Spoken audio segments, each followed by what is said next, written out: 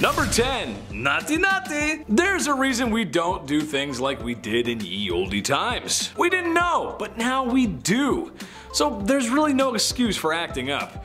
A very common practice for marriage back in ye olde times was to marry a girl at the age of 12. And in case you're wondering, no, the man was nowhere close to the same age. Yes, it's just as gross as you think. No, I'm not happy talking about it, but that's just the way things went. I can just imagine how happy those young ladies were when their parents came to them and said, listen, the lord across town fancies you and the dude's got the bag. So you're gonna marry him so mommy and daddy can get the bag too. That's just one example of the medieval business transaction. I mean, marriage. Marrying for love. Number 9. Pull up a chair. The people of my generation either struggle to phone the doctor to make an appointment because of crippling anxiety, or they flaunt it on OnlyFans. There's no in between. However, I still think most people would feel uncomfortable finalizing their marriage in front of a party of witnesses. I honestly cannot think of a more awkward situation. Do you cheer them on? Are there sports commentators talking about the moves? Are there snacks? You could be there for 30 seconds, or 10 minutes depending on who you're watching. It just seems like a lot of unpleasant viewing to walk out of a room later to then all agree that yes indeed, that couple is married now. But hey, that's just how it went. Witnesses or family would watch you do what animals do on the Discovery Channel. Number 8. The birth factory. Soap and sanitation is one of the greatest things ever invented. Don't you just love taking a hot shower after a long day? Oh, I know I do. Hygiene was not the greatest back then, and while not the only factor, it did contribute to a high infant mortality rate. It was just one of the many factors. So, when young women were married, and married rather quickly, it was time to start pumping babies out. It's more of a quantity over quality kind of thing. Before marriage was declared a holy sacrament, these things were happening everywhere. Pubs, town squares, heck, even in your house. Now, for the people at home, can you tell me how you feel about the holy sanctity of marriage? Especially after you've been married for more than 10 years. Does it feel good? I bet it does. Number 7. Wrapped up. One of the weirdest superstitions and traditions that still carries on today is that the bride cannot be seen by the groom before she walks down the aisle at the wedding. Why? Well, it's bad luck. After all, that could ruin a marriage. Not like any other factors would have a hand in that. Like in-laws from hell, or spending way too much money on the wedding, putting you in crippling debt right as you're just about to start your life together, right? Well, this was the way of the medieval wedding, and something used to even keep things mysterious was for the bride to wear a veil. It was thought that it would protect her from evil spirits, but also keep her from being seen by the groom, which honestly sounds like it might have been worse. So when the groom got to unwrap his wife, if he didn't like it, well, sucks to suck, brother. Just imagine your bride walking down the aisle and then, yes, I will get married to you. Let's do it. Number 6. Mr. Steal Yo Girl. This one's pretty messed up. I'm not even sure how this was even possible, but hey, here we go. So on your wedding night, it was the legal right of feudal lords to come on down to your place and shack up with your soon-to-be wife. What? Who most likely was a virgin? That's right, the government would come down and fornicate with your wife. Sounds just like the IRS. Anyway, this messed up tradition is somewhat shrouded in curiosity due to its extremely uncomfortable nature and its legitimacy. It may or may not have happened, or at least if it did, it might not have been as commonplace as some people may think. Moving forward, I think it's safe to say that this tradition can stay in the past, as there's no need for the mayor of my town to be sweet talking to my wife during the wedding. Hey, Mr. Mayor, you get your hands off of her. At number 5, long skulls. One of the most bizarre beauty trends from ancient times, at least, was the process of head shaping. This unusual beauty trend caused people in modern times to think that aliens were real when remains were discovered with oddly shaped skulls. Some people believe that we had proven the existence of extraterrestrials, but in reality it led to the discovery of an entire practice of human body modification for the purpose of beauty. The process of head shaping involves putting some kind of pressure on a baby's head so that it grows into a different shape. This was known to be done by using cloth or even boards to create the desired shape. This is one of the oldest beauty trends in history, as the earliest evidence of modified skulls come from Australia and date back between 14,000 and 9,000 years ago. The skulls that were found had flattened foreheads and very prominent brow ridges. This practice also occurred quite often in South America, where skulls with a variety of different shapes have also been found.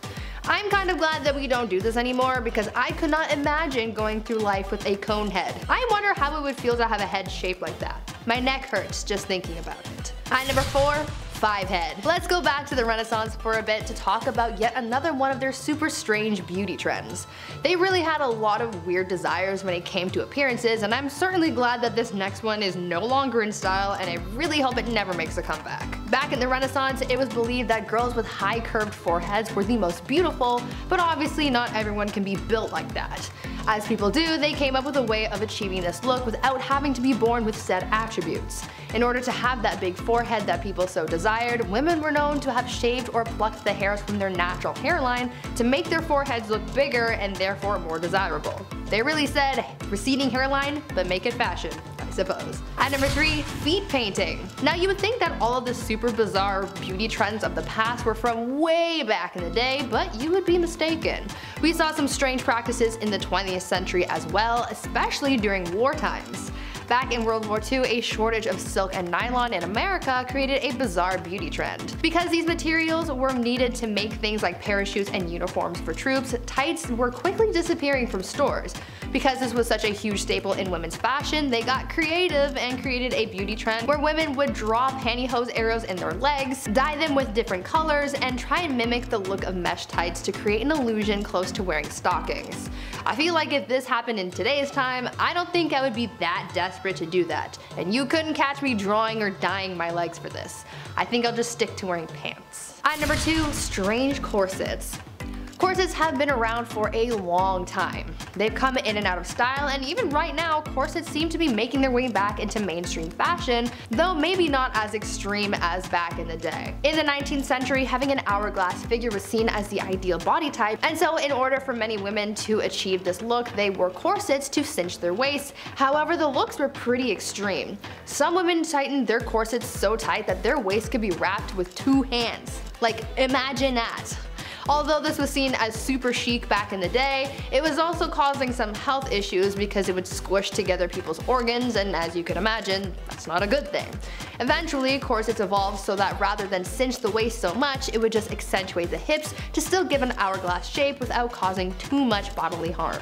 And finally, at number 1, no piercings. How many of you guys out there have piercings? I have a few myself. I have my ears pierced, and obviously my nose is pierced. But there are so many other places that you can get pierced, even in the no region.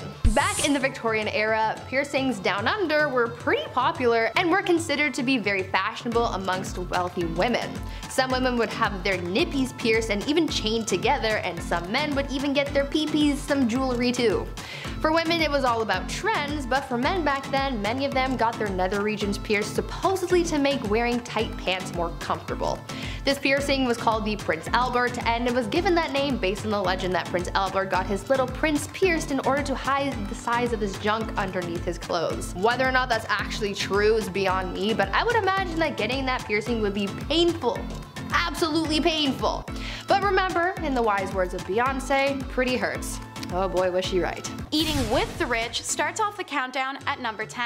Medieval recipes depict a large variety of animals being served. Adding to the ones I listed previously are horses, lampreys, cranes, and crows. Hell, even beavers. And let's not forget the animals created by their chefs. One homemade animal was called a cockentrice, and it was actually multiple animals' bodies put together before being roasted. A helmeted cock was another chef creation. It was a roasted chicken wearing a tiny helmet that was sat on the back of a roasted pig, because why not? Dinner in a show is always fun, so in late medieval Europe, it became fashionable to have an entremetta, which was an entertainment dish. One such example is bakers cooked a pie shell in advance, and then after it cooled, they placed live birds inside the pie and resealed it. When cut at the table, the birds would then all fly out of the pie, much to the amazement of the many banquet guests, assuming that all went accordingly. FIFA fans may want to skip out on this next one, because number 9 in our countdown is making football illegal. That's right, while I may be referring to it as primarily soccer in this video, what was still called football at the time was made illegal in the medieval ages. Now there are quite a few reasons for this. Most popularly known is that the sport was extremely different then. It was violent and aggressive, resembling more of a mass brawl with minimal rules. However, it was also because only 2 years after soccer was banned in 1363, King Edward III would implement a mandatory archery education law. This would ensure his villagers could be used to soldiers should need be. King Edward believed that soccer, but also sports in general such as handball, football, hockey, and cockfighting were distractions, and at that time they could be doing better things. I'm sure there are many of you that would disagree. Next on the countdown is number 8, the future predicting friar. There's a lot to unpack here, so I'll just jump right in. English Franciscan monk Roger Bacon is known through history for his shockingly accurate predictions of the future transportation and life that we have now. Bacon lived from 1214 until 1292 and was the successful creator of the magnifying glass, but he also famously predicted future machinery in his book Espetola de Secretis Operibus, if I got that right. Cars can be made so that without animals, people will move unbelievably rapid, and flying machines can be constructed so that a man sits in the midst of a machine, revolving some engines by which artificial wings are made to beat in the air like a flying bird. It's a little nonsensical, but you can see what he's implying. His other predictions included steamships, submarines, diving suits, and telescopes. That's pretty spot on for a guy who lived thousands of years ago. This is the same man who was also said to have sculpted a prophetic head of brass. Apparently, having been warned by a spirit that he must listen to whenever the head first spoke, Bacon set his assistant Miles to watch over the sculpture, which he did even past Bacon's demise. It's said that after the friar's death, however, that was the first time it spoke. First saying, "Time is," then time passed. Ignored both times by a confused Mile, the head spoke only once more to say time is past before it exploded into flames, and so the chance to consult the mysterious head was lost when it combust. What do you think of the legendary Bacon and his stories of mysticism? Time is past, as the sculpted head said, so let's be happy we left this weird tradition in the past. In at number 7 in the countdown, it's the medieval animal trials. Under the ruler's power, there was no exception to medieval law, and so it should come as no surprise that even animals could face the brunt of their alleged crimes. This was no casual affair. The rich and the poor gathered for these trials as spectators. Some of the accused animals were even dressed in wigs and gloves, fancy garments to be seen in front of the royal court as their fate was debated by the lawmakers. That should come as no surprise either, seeing as the medieval era wasn't exactly overflowing with entertainment outlets. There are records of at least 85 animal trials that had taken place during medieval/Middle Ages. And while the most serious offenders were pigs by a landslide, there are records of some roosters and even one donkey facing the judge. What were these animals being charged for, you may be asking? Many times it was the act of attacking or eating humans, as food and grain for animals was so sparse they'd often go hungry. There were also some accused of being heathens or thieves or behaving in lustuous ways. So make sure you have a walking buddy and always look over your shoulder, because I guess you never know when an ill-intentioned cow may be creeping up on you. Number 6 in the countdown is the St. Scholastica Day Riot. February 10th of 1355, a group of students who attended Oxford University decided to go into town for a pint at the Swindlestock Tavern. Little did they or anyone else know that this would be the start of a notoriously famous riot. It started with belligerent complaints to the tavern owner about the quality of their drinks and service. As the tavern owner was progressively more berated, he and other patrons lost their temper with these students. The escalation led to a verbal sparring between the students and bar patrons. Both sides ended up arming themselves, but luckily things were quickly interrupted when the mayor stepped in and demanded the arrest of the students who had harassed and assaulted the tavern owner, thus sparking this whole disaster. What should have been a peaceful resolution caused a chain reaction, however. Oxford students rose up in protest of their peers' arrest and swarmed to attack the mayor. News of that quickly spread, and the townsfolk revolted immediately. Many of them were already very tired of these students and their entitled complex, and had been waiting for the opportunity to rage against them. The riot that occurred ended the lives of 63 students and 30 locals. While the case's investigation led to Oxford winning against the town in court, the Oxford Council was still made to parade shamefully through the village every year on February 10th, and they did have to pay a fine to the families of each student lost. Number 5. Mamma mia! The best man at your wedding was most likely the groom's best friend, who he most likely met in college, and probably was part of his fraternity. And when given the mic to make a speech that was slightly inappropriate for younger audiences, the most common words of his vocabulary were probably bro and dude. All college friends put aside, the best man of the past had more of a greater responsibility than regaling the tale of the kegger at Stacy's house. Besides the feudal government coming to tickle your wife's fancy, there were others who wished to take the bride away, Bowser style. The best man's job was to prevent any of this from happening. Trying to get away with Koopa kidnapping meant the best man was gonna do battle with you, or just make sure the bride is protected. Like, you know, trying to run away from an arranged marriage because women are treated like property. Basically, he's a Luigi to Mario, except everyone actually respects Luigi in this case. Number 4. Arranged marriages. All this stuff sounds awful, and you might be thinking, why do these women go along with this? Well, it's because they didn't have a choice. A lot of women simply didn't have the right to choose who they married. Kind of a rough time for the ladies. I would also hardly call these marriages marriages, as it really was more the lines of something like a business deal or a proposal. Families promised daughters to others. Being basically sold off to someone probably isn't a good feeling. For wealthier families like royals, a lot of times it was just about wealth and power, but also about keeping alliances, keeping borders in check. Your daughter marries my prince, now we're allies. Oh, you've got a son? Great, because I've got a niece that just turned 13. Gross. Number 3. Marital disputes. I like to joke around in this channel. Oh hell, who am I kidding? I like to joke around all the time. But this is kind of a touchy subject. But it's the truth, considering everything else that was going on, and it's not that far from the truth to say that women probably were not respected well inside the home either. This was a time long before equal rights and the resources that women today still need in case of domestic issues. I, as an internet comedian, cannot do the subject justice, as it's something of a more sincere conversation to be had. However, I can talk about it from the medieval times, and some men just needed to be put in the naughty corner bad. Life was a lot harder for the average Joe back then, which means it was a lot tougher for the average Jane. Tough conditions don't excuse men treating women that way, but what I'm saying is, it just wasn't a great time overall, especially for the women. Naughty, stay in the naughty corner, you bad medieval men, bad. Number 2, mail order. This kind of goes without saying, but men basically just got to pick a wife. Using money, power, or because somebody just owes you a favor. You get to pick out a wife. It was basically like shopping for a new car. You look around, check your options. Remember, this is the time when women were treated as property. Perhaps the biggest divide between men and women back then is that while men treat marriages like business or political agreements, they are still looking for love, where for a woman, she just doesn't have that option. Sometimes marriages go bad, but can you imagine what it would be like to be in a marriage you didn't even want to be in from the start? Man, that's rough. Number 1, married games. This one is just too weird not to mention.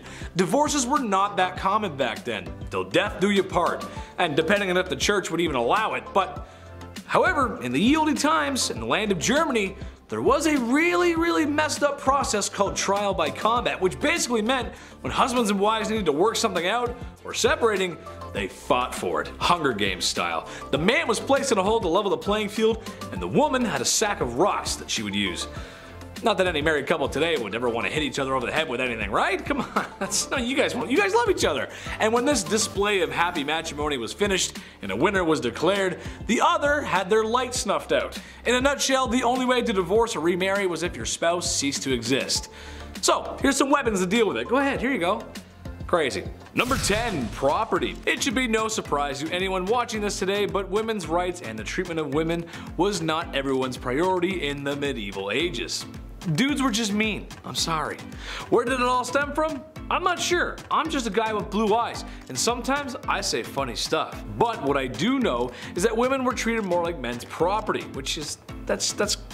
That's gross. No one likes that. Which they are not, thank you very much. Sometimes women were traded like currency for livestock animals, land, and just business dealings in general, because women didn't have a say in the matter. Like, I'll give you 2 goats for my daughter. Here you go, dude. Which is just, that's not a fair deal, dude. That's not a trade, man. Not a trade. Number 9, promising young woman. Remember when I said if I talk about medieval times, I was gonna bring this up? It's a classic, a medieval staple. Couldn't talk about medieval times without it, really. What am I getting at? Well, that's marrying a woman in her midlife, about 12 years old. Yeah, I know, it's gross, deplorable, despicable, naughty, and just unsavory. Okay, so people only lived to their mid-30s and 40s back then, so time is of the essence. Sure, I get it, but come on, man. I am hereby banning any cradle robbing or diaper sniping. That includes the dudes who out of high school and they're dating a woman still in high school. I'm banning it, that's it. Chetty says no. Number 8. Bedroom watch party. Okay, let me paint the scene for you. It's 2009. You just finished pre-drinking and watching the latest episode of Jersey Shore with your friends. There's enough hair product in your hair to keep a bowl of lime jello still. You slap on some Uggs and head to the club. You meet someone who's cute AF. Maybe it's the tequila, maybe it's the apple bottom jeans, but you want to come home with this person. Instead of making it to your bedroom, a bathroom nightclub is now your domain for love. People walk by and witness your actions. But you do not care because this is your life and it's 2009 and you can do whatever you want. Okay, so that, but medieval times. Yeah, it's not a nightclub, but people would just come into your bedroom to witness that you went through with it on the marriage. Nobody wants that. That's just weird. That's not normal. Come on in. Me and my wife are about to... Come on in. Number 7. The Hunger Games. In the not so common case of a woman trying to divorce her husband because, you know, she's most likely not being treated very well and she's just not allowed to divorce and it's really just a messy time for women. How do you lose a woman? You forget to cherish her. Or you fight in combat to determine who wins the divorce. And by winning the divorce, I mean whoever wins lives. Yes! This was something that was actually done in medieval Germany. Basically, there's a little arena. Husband gets put into a hole to make it fair, I guess. There's a sack of rocks and a club, and then you just full send it and start swinging at each other. I feel like most divorces suck. Not that I would know, I've never been married, but I mean, come on, are the married people really telling me at home right now that they want to swing rocks and clubs at each other? I don't think so. Number 6. Gross. Genghis Khan, maybe the most down bad dude to ever get on a horse and do what he did. Well, maybe except Arthur Morgan, but he's not real, even though I wish that chiseled, handsome, rugged man was. Despite my daydreaming fantasies, I'm here to talk about a really bad dude, Genghis Khan. Medieval conqueror and womanizer. He had so many wives, who a good portion of which were forced at sword point to be his wife, and husband and wives were not exactly sitting around the couch watching news together back then. They did the deed, whether or not both partners signed off on it. What I'm getting at is he had so many offspring that his DNA is still with us today. 0.5% of the male population on Earth are descendants of the Mongol warrior. That's over 60 million dudes. That's just insane, bro. Number 5. Business casual. Let's get one thing out of the way. Jesters did not dress like this all of the time. That would be amazing, but let's get real, that would be quite itchy. I don't know, all those tights, can't wash your stuff back in the day, I don't know, I didn't want to get into it. Handling the hounds while wearing jingle bells also, you'd be a walking, talking chew toy. Bad idea. They dressed like normal people, of course. Well, rather they dressed like their masters did. They were hired as businessmen who spoke with purpose, and then when the time came, they would lean into whatever skill they brought to the table, be it juggling, singing, playing music, whatever. Now the attire of a jester is what we recognize the most. Their fit was pretty unreal. Their outfit was bright, usually to get attention, but jesters also wanted to dress as comedically as they could. They wore colors that didn't match well together. They wore odd layers overlapping each other, just flaps of jesterness coming off. It grabbed your eye mid-stew. Their headgear was also quite fun. The ears were supposed to be the ears of a donkey. The ears of an ass, rather. With bells, of course, because you know, they're fun. Number 4. All around the world. Contrary to popular belief, the origins of a court jester did not begin with medieval castles or anything in the English days. They were around long before then. In ancient Rome, there were 4 types of jesters. There were Sanio jesters, who were pretty much mimes. They would make crazy facial expressions, their physicality was on point, they didn't wear masks or say words. Stupidest clowns, great name, did wear masks. They were the full-on clown package, all the ruffles, the hidden face, tall silly hats, big bellies, really creepy, terrifying. I don't like clowns. They would use their riddles to entertain, they would use their words, while the other guys just used their bodies. The Skura jesters were picked solely on their appearance. See, ancient Romans weren't as inclusive or well-mannered when it came to people looking different or having disabilities, so sadly they were hired on their oddities, to say the least. The 4th kind was moriones, is where we got the word moron from. They were the closest thing to our English jester that we have now. They would roast everybody, have a silly walk, a funny talk, and during the festival of Saturnalia, the shortest day of the year, these morons would be the lord of misrule. They would rule the day and tell everyone what to do. It was often a pretty silly time. Imagine an improv teacher doubling down as a dean for the day. Now you get it. Number 3. Not a trickster. Tricksters, clown, and jesters are commonly mixed up, and honestly, that's totally fair. One has a nose that goes bonk, the other dances with jingle bells, and the other plays tricks. It's pretty much the same to us now in our modern days, but tricksters have an entirely different origin than jesters. Jesters came from ancient Roman times, tricksters from Norse mythology. Hermes, for example, in history, he was considered a trickster of his time. He was the messenger of the gods, who also just happened to invent lying. Not a good combo. So not only do they go against the rules of their kingdom, but they also go against our laws of physics for the most part. And this has us intrigued still to this day. We're bringing Loki, the trickster, to life. He's fighting the Avengers. He's on Loki season 2 on Disney+. It's still going. But back in Norse mythology, Loki was a shapeshifter who supposedly gave birth to Odin's horse. Must have hurt. Over time, the role of a trickster changed, and a lot of these fairy tales, we have trickster characters like Rumpelstiltskin, who'll, pop out of a bush and then make Shrek sign away the day he got married. They screw things up more or less. That's the trickster. Number 2. Jane Fool. One of the few female jesters in history. Here we go. We know about jesters enough now where we can move on to specific people from history. Like Jane Fool, for example. She was included in a royal family portrait. That's a big deal. She's in the background peeking through a doorway. That's pretty creepy, funny, and also pretty epic. She was never trained to be a jester per se, but she was born with the right idea of how to entertain. She was born a comic. She would say what was on her mind. She loved reminding the court that all men were fools before God. She liked to level people, bring them down off their, throne. She would say shit like that, she was great. She was close to King Henry VIII's wives, Anne Boleyn and Catherine Parr, and rumor has it, she was besties with Queen Mary I. The only person dressed as well as the Queen back then was Jane Fool. And finally, number 1, Stanchik. One of the saddest paintings of all time, that of the sad clown, Stanchik. The court jester was working under the command of Sigismund the Old in the early 1500s. Now he was one of the most famous jesters in Poland. He was employed by 3 different kings. Quite a big deal. So he never lost steam over time, but something did happen. He was considered one of the wisest, and one tale from his time has stuck with many historians. He was often upset with the king, specifically when Sigismund brought in a giant bear from Lithuania and then released it into the wild to later hunt. Sounds like a fun game, I guess. Or, play Guess Who. That works as well. But what happened was the bear ended up hunting the king and even took his queen off of her high horse. Literally, she fell off her horse, was attacked. It was kind of brutal. I don't want to talk about it. Stanchik straight up ran away after this point. He jingled into the night and then everybody talked about him. How could he? He just left. I could have never. He ended up defending his actions by saying it's a greater folly to let out a bear that was already locked in a cage.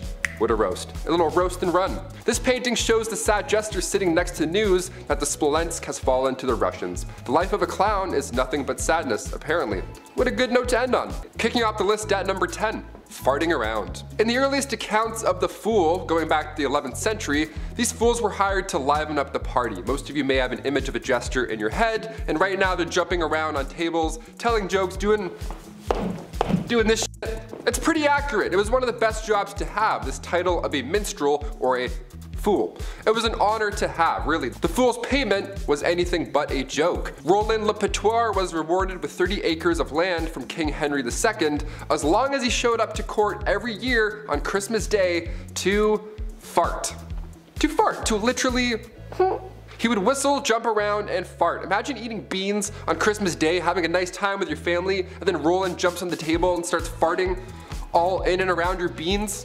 So gross. And then he leapfrogs over your head and then goes and heckles your aunts and uncles. I'd be upset. Christmas Day? What are you doing, man? I'm trying to eat beans. Roland the Farter was his nickname. How great is that? He would also whistle tunes in your face. Air would just come out of this guy from every hole. That's impressive. Number 9.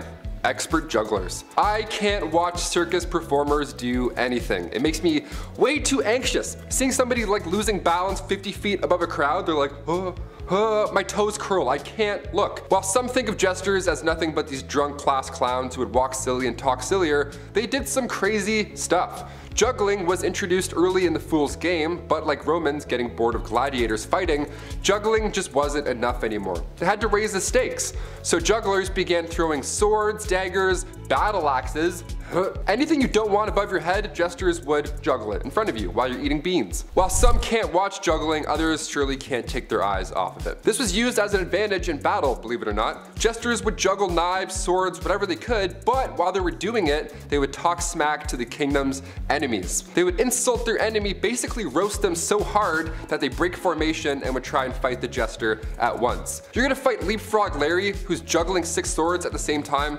Good luck. They would literally chirp them until they left formation, and then at that time, the jester's like, go, I got him. Number 8. Key delivery. Being a professional comedian is hard work. You could say 1,000 hilarious, well thought out bits, but one ill-timed tweet that goes a little too far can ruin your entire career, apparently. Well, back in the day, being a professional fool was no different. You needed to find the balance of humor and wit, and it was harder back then, if anything, than it is now. Most of these jesters were given role of advisor to the king and queen. That's what makes them so important in history. The phrase, don't shoot the messenger, yeah, this is kind of where it comes from. The jester would have to tell them bad news, but in a positive way. For example, back in 1340, King Philip IV, his fleet was destroyed in a naval battle. The British just absolutely wiped them out. It was an otherwise devastating loss, but the jester brought this news in a positive way. He gave it a positive spin, rather. He said to the king, they didn't even have the guts to jump in the water like our brave French. Where if that was some random dude, his knees would be shaking. He has to tell the king all this horrible stuff, and he's not used to that. Jesters are used to farting on the king's lap. They're the ones to advise for sure. They're definitely the most comfortable with speaking ill truths. Number 7, bad news. Most of the time, jesters knew their way with words. They were royalty, they were smart despite what their names make you believe. But sometimes the message couldn't be said with a grin or a pun. Sometimes the king would send these court jesters into battle first to deliver that first message. So no matter what the message was, this jester had to go and deliver it in his jester way. That was the whole point. They would tell a clown to be like, hey, go and tell them that we're gonna fight. And he'd be like, okay. Jesters were a treat, but they were also quite disposable, sadly. Sometimes the jester would kick off the entire battle, demanding the opposing side to retreat while roasting them at the same time. It was amazing. It makes sense though, what better way to start a battle? A jester runs across the battlefield. He's like, hey, the king said he doesn't want it anymore. He doesn't want the kingdom. You can have it. We're not even gonna fight. It's all good. It's all yours. Apparently the queen has something called ligma.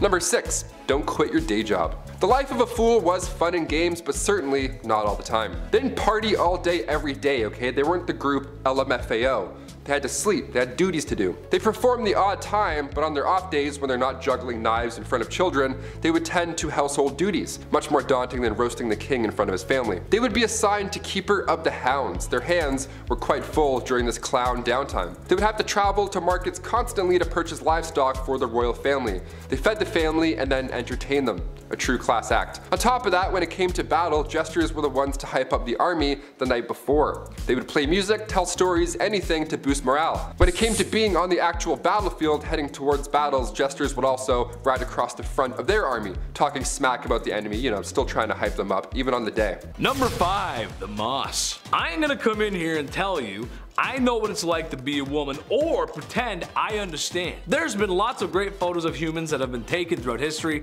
but one that we miss for sure is when I was a kid and I learned what happens to women on those special couple days of every month. Not shock, just confusion. The look on my face, it was priceless. I wish y'all could have seen it. We got things mostly figured out now though, but think about the past. Medieval times, not an understanding time for ladies. There were just no products to help in that scenario. So, have you ever wondered what they did? I did. Weird thing to think, I guess, but oh well. Moss pads, yeah. Take some moss, you wrap it up in a cloth, bada bing, bada boom, now you're in business. Which actually is really smart when you think about it. I never would have thought of that, but I'm a dude, so I wouldn't think about that. I don't think about those big thinking thoughts and things sometimes. I'm just a big dumb guy. Number 4, witch hunt. This is also a time where if a woman speaks out of line, or does something to upset the feng shui of things, there's a good chance she will get labeled a witch and burned at the stake. This was becoming an issue because, well, it was becoming a witch hunt, meaning anything that was slightly not cool or basically anything people feared or disliked could be labeled witchcraft, and thus likely an innocent woman would be burned at the stake. I mean, it sounds like they had it down to a science, really. Woman does something crazy, we'll bring out the charcoal briquettes. No, see, that's not right. It's not like they could have done this amazing thing called investigate. You know, see if the woman was actually innocent or the claims that she was a witch because she wants to be paid a fair wage like a man.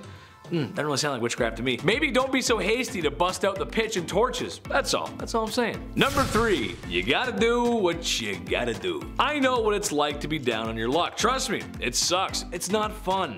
But you budget, save, and work hard. You'll be back in the black before you know it. Women of medieval times got up and went to work. The kind of work a lot of women were forced to do because of circumstances. The oldest profession in the book, selling booty. It's been happening since day one, and it won't be going anywhere soon. Now, I'm not here to condemn that kind of work. And funny enough, in medieval times, it was considered to be an actual profession. I just feel if you're gonna be in that line of work, it should be your choice. I'm a Las Vegas kind of guy. I love gambling, boozing, and the freedom to do what you want after strolling out of a casino after too much drinking and gambling. If you know what I mean. Sometimes you gotta do what you gotta do to make the bread, and they just had to do what they had to do. And that's it. Number 2, hell hath no fury. Princess Olga of Kiev was a prime example of hell hath no fury like a woman scorned. Long story short, her husband was torn apart by trees. Some gruesome stuff. It was actually, if you look at it, it's not nice. So like the Sith on its worst behavior, she plotted her revenge. When 20 men she deemed were all responsible for her husband's passing were coming into town, she had a large ditch dug where they were buried alive. That is so heinous. I can't even. She then extended a welcome to more of the men responsible. When they arrived, she invited them to wash up in her bathhouse, where she had the doors locked and the place torched, like it was a witch hunt or something. Just had them cooked, just cooked them up. But I mean, they burn women, so why not? Why not cook some dudes? Okay. Number 1, honestly, who throws a shoe? If you've ever been to a wedding, then you've probably seen the bride throw a bouquet of flowers to waiting bridesmaids and other lucky ladies. Because the lady who catches the flowers is the next woman to be swept off her feet and to be married. Put a ring on it. Kind of ending on a wholesome note here, which is kind of nice, but it's still a little messed up. Hear me out. In medieval times, it wasn't flowers, it was shoes. At first, it doesn't seem so bad, right? Shoes. We'll throw some shoes around. Why not? Besides, you know, the shoe being thrown too hard. You wouldn't want to catch a loafer on the side of the head. That would hurt. I think we forget how filthy our shoes can be. I mean, they walk through everything. Dirt, mud, blood, and if you're in medieval times, having a good old-fashioned wedding in the village probably meant some manure. Eek. Well, I'm all about tradition, but maybe we could throw the flowers instead. They just smell better, and you know, there's less poop. Kicking off the list at number 10, black cats. Yeah, we'll start this dark list off a little slowly. You know, we'll ease our way into the witch trials. You see a black cat cross in front of you, what's the first thing you think? Bad luck, bad omens, bad stuff? Does that cat belong to anyone? Maybe I should take it home and take care of it. Well, in 1232, Pope Gregory IX, he exposed a cult of witches in northern Germany. Yeah, he wrote an expose called Vox in Rama. He went in deep. He knew some of the ritual words used at these cult meetings. He knew everything, which, in my opinion, a little fishy, right? This guy knows a lot. Were you involved, my dude? What's going on? He exposed the happenings, including the involvement of one black cat. They would oddly kiss it and worship it. Now, at first, when reading about this, I was like, oh no, the cat, what's gonna happen? No, it's good. It was cat worship in this way, which is odd, but better historically. The Pope did afterwards send hunters out to eliminate any cat in sight, so it is pretty dark and scandalous. The level of cats in the mid-1200s was almost at an extinct level. Pretty horrible, right? If only we had all those cats later on in 1347 when, you know, rats carrying the Black Death arrived. We definitely could have used a few cats, but witches. Number 9, flat earth. Okay, it's 2022. We can watch live footage right now from the International Space Station just whipping around us. We can fly to Australia in this day and age. We can have a window seat and watch the entire commute. But there's still a good amount of people today that believe that the earth is flat. How shocking is that? How scandalous indeed. The same guys who believed women were witches were also like, oh, of course the earth isn't flat. That's crazy. How conflicting is that historically? We think any time before Columbus, especially back in the Dark Ages, we have this general idea that they didn't know anything, specifically the scale of the planet or even the universe for that matter. We're still launching telescopes into space to record the edges of the galaxy. There's so much we don't know today, yet there's still flat earthers. Shocking enough, the Middle Ages didn't see many of those. In the 13th century, navigators were regarding the earth as a sphere, with 4 cardinal points as well. Even going back back further, looking at ancient Roman days, in 77 AD, Pliny the Elder, the ancient philosopher, also agreed on the Earth's shape. It was common knowledge, dare I say, even in the Dark Ages. So if you know any flat earthers, send them this link. And then also send them a link of the ISS. I don't know. Number 8, red hair problems. Alright, if you're a redhead out there, I'm sorry about this one. I had to talk about it. History can be ugly sometimes, and more often than not, it doesn't make a lot of sense. Historically, urine has been used for the greater good. Teeth whitening, Roman laundry days, urine makes leather soft. We get it. The Spanish Inquisition brought with them the idea that red hair was a sign of witchcraft. Yeah, the sign of the devil himself. The manuscripts published at that time about redheads too didn't help. They were horrible. The Proverbs of Alfred warns against having a redhead as a friend. And then another manuscript, Secretum Secretorum, warns against using redheads as advisors. Yeah, not even a work friend. Sorry, Big Chud. 14th century manuscripts tell me that you're working for the devil, so now we can't talk to you, all because you have nice hair. Another manuscript from the 14th century believes that redheads are rarely faithful in both friendships and romantic relationships. Yeah, if you have a redhead partner, don't go through their phone, okay? Don't listen to the Spanish Inquisition, okay? Don't listen to the devil. They're not working for the devil, okay? They're just fine. They're redheads. Freckles as well. If you had freckles in the Middle Ages, good game. Number 7, Macbeth's curse. Every curse starts somewhere, okay? All you theater kids out there probably know about this one. I feel guilty talking about this. Here we go. There's a few things you can't say to an actor before a show, and oddly enough, good luck is one of them. Yeah, you're supposed to say break a leg. All these theater traditions you can't break, okay? You're about to go on and do Shakespeare and do like this huge monologue wearing funky shoes. You gotta be in the zone, okay? You gotta, you know, it's like game day. Even actors have their playoff beards, you know what I mean? It's like a ritual, you gotta stick to it. This legend goes back to 1606, the time of Macbeth's first performance. The actor playing Lady Macbeth died right before the show, sadly, so Shakespeare had to step in and play the part himself. Now apparently at this time, a coven of witches cursed the show. Yeah, since then there's been tales of real daggers being used in the show accidentally instead of prop daggers. The Astor Place riot in New York City back in 1849, that was caused by rival actors both playing Macbeth in their respective productions. There's also countless amount of stories recalling botched performances of the play, but what do we think? Is this the case of being in your own head and we just never dropped it, or is the Macbeth curse real? I don't know. Coven of witches cursing plays. That sounds pretty medieval. I hope it's not real. That would suck. I just got cursed. Number 6, witch's curse. More curses. Let's do it. From the 1400s to the 1700s alone, there were around 50,000 individuals who were all found guilty of witchcraft and wizardry. And we all know what that meant. But how many of those were actual witches? Like really, was this a real thing? Were any of them actually found guilty? Was any of them the Red Woman from Game of Thrones? Like, you know, did she do anything? We'll start with a woman named Mother Shipton. Mother Shipton, aka Ursula Southiel. She was a clairvoyant from the 16th century, England's greatest, if that. Her mother as well was a widely known witch, which is a little dark. But Ursula, she was good at her job. She was often compared to Nostradamus, so she was using her passed on abilities for the greater good. Again, greater good, the middle-aged greater good. She predicted the execution of Mary Queen of Scots, and she also predicted the internet. Yeah, in the 16th century, she predicted that thoughts around the world shall fly in the twinkling of an eye. It rhymed, so you know she was on a good streak. Mother Shipton actually passed away a peaceful death, believe it or not. She wasn't hunted down by a mob or anything like that. She was actually buried on unholy grounds in 1561, which is insanely bizarre for a witch at any time. And the fact that people compared her to Nostradamus and she wasn't, you know, shocking. Dare I say, we have a good one. A nice good one for a halfway point. Number 5, assassination. Let's say for a second you ain't such a bad guy. Let's say you're a king that everyone likes. You listen to the people's woes of hunger and pain. You distribute the wealth, and your fashion isn't too ridiculous for the time. And I'll get to that later, because that's definitely a point. You care, which for the time is rare. Well, that's too bad, because a lot of men in history, whether they were loved, hated, or something in between, there's always someone lurking around the corner waiting to pour poison in your ear whilst you sleep.